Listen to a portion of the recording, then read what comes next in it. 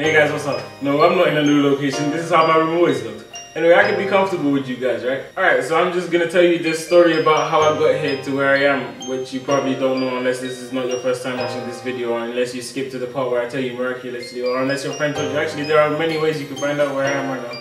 Anyway, I'm gonna tell you the story of how I got here. I've flew around on airplanes a few times now, and I have to say that this could be the worst experience that I've ever had. First of all, they kind of changed their policies a little bit. If you've been on an airplane recently, you've probably noticed that if you have computers, you have to remove them from your bag in the scanning process now. So me and myself, I bring a bag stuffed full of computers. Pretty much, I got 2 laptops and an iPad. And an iPad counts as a computer to these people. So I had to undo my bag, take out my 2 laptops and then my iPad. And not only did I have to do this, I had to do it again on the connecting flight.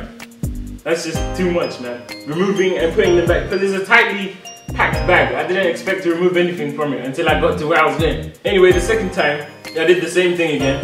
And this time, when they scanned the backpack that I also had, they've noticed that I had many a cable in there. So they asked me, do you have any wires? I was like, what? And they were like, do you have any cables in your bag? I was like, oh yeah, I got chargers.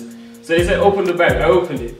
They're being very cautious, by the way. I think did they think I was a bomber? Like, I unzipped the bag too fast and boom! Nah. Anyway, she told me to open the bag, so I opened the bag and then she took out my camera. She was like, what's this? And I was like, it's my camera. And she said, turn it on. So I turned it on. Mind you, the lens wasn't on. So she looked at it, she looked through it. She was like, why is it black? And I was like, the lens cap. So I took the lens cap off and she took it. And she put it somewhere. And then she looked through the camera and then she said, where's the lens? And I gave her the lens. She took off the lens cap from the lens and blah blah. And then she looked through the lens and I'm like, are you gonna find a bomb in my lens? Like, come on, man, that's a bit excessive, don't you think? Because this didn't happen last time I was on a plane. So did something happen in airplanes recently? Because policies have changed. Policies have changed. Anyway, after she looks through my lens, she puts the stuff back in my bag, and I noticed that the lens cap that was on my unlensed camera is gone. And I'm like, oh my. Now she lost my lens. So I'm there for 5 minutes looking for my lens cap, and it ended up in my bag just chilling. And at this point, I was very annoyed at the whole system, man. It was just not fun. And to top it off, that wasn't even the end of the bad experiences. After that, we had to wait for like 20 minutes to get a taxi. They said it would take 7 minutes, but it took like half an hour. They say half an hour. I said 20 minutes before, half an hour. They say it took half an hour for the taxi to get here. And we were driven to the location where we would get our hire car. It turns out that the taxi we were driving in is the car that we rented. And this car, if I'm going to be honest, is a piece of not so good stuff. Basically, it's just damaged. Like the whole left door is just broken. Like on the interior, it's just broken. And they expected us not to notice that. Like really. And I'm just thinking, how much damage have we not seen that they're gonna try and spring on us though? Because that's a dodgy place.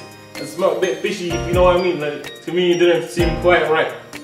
The whole process. So anyway, we get here, right? And after the terrible flying experience and the terrible car hire experience, it's a shame that the accommodation had to be really quite nice actually. Actually, there is one thing that I don't like about this accommodation. Let me show you, come on.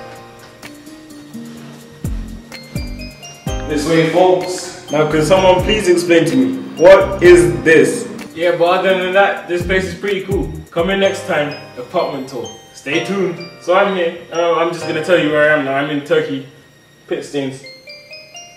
But I be sweating. I didn't turn on the air conditioning because, you know, if we use too much electricity, we have to pay for it, so kind of stingy. Anyway, I'm in Turkey right now, and so far the accommodation is pretty much the only nice thing. I'm not trying to say anything bad about Turkey. That's about it. I'm in Turkey right now. Have a nice day, people, and until next time, keep it smooth.